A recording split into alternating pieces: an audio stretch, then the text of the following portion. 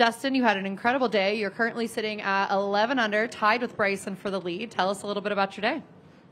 Yeah, obviously it was a good day, but just really solid. Drove it really well.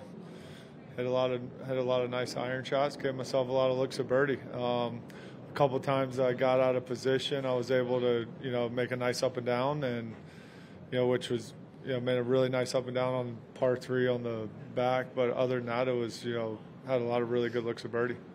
So I know this was your first experience playing this course. We talked to you earlier in the week. What do you make of it now that you've had 2 rounds out here and you're currently in the lead? I like the golf course. It's it's obviously it's old school. It's narrow. You gotta drive it well. But coming off of last week, it doesn't seem that narrow. So I think last week was good prep for this week because it's obviously really important just to hit in the fairway. If you hit in the fairway, you're going to have a lot of nice looks at birdie, especially if you're controlling the golf ball. So you shot, 8 under today, right? Yeah. 8 under today. So did you think coming out here that was a number that was gettable for you? Yeah, the course is, obviously the greens are kind of the defense. There's some slopes and a lot of sections, but if you're controlling the golf ball, you get a lot of short irons in your hand if you're driving it straight. So, I had kept it between the trees pretty well the first 2 days and gave myself a lot of nice looks at birdie. So it's definitely doable. So the 4 aces are currently tied for first place as well.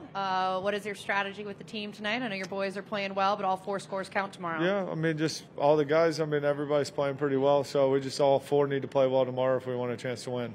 Awesome. I'm going to kick it over to Mike.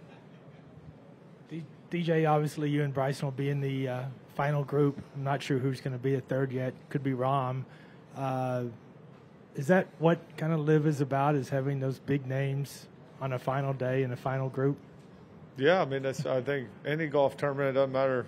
But yeah, LIV, obviously there's a lot of really good players that are a part of LIV, and I think each week you see the best players are always at the in the last groups teeing off on Sunday or Saturday, I guess tomorrow. But and just to having length here on a 7,100-yard course, how does that give you an advantage? Are you able to just basically blast it over the trouble?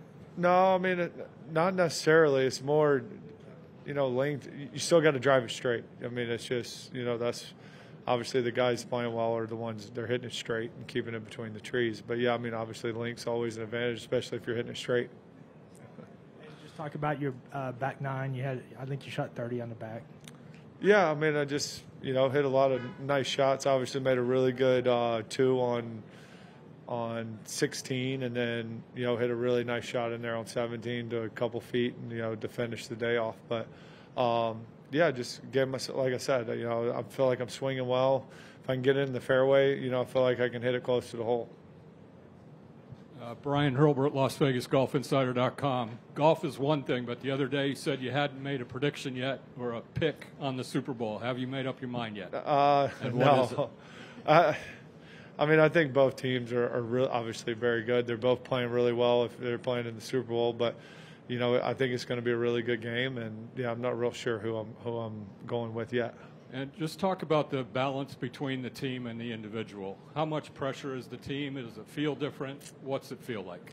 No, you still got to go out and just play golf. So obviously sometimes if the team's playing well, it can kind of push you to kind of do a little bit better if you're struggling, but everybody needs to go out and just play well, play their game, and try to shoot a good score.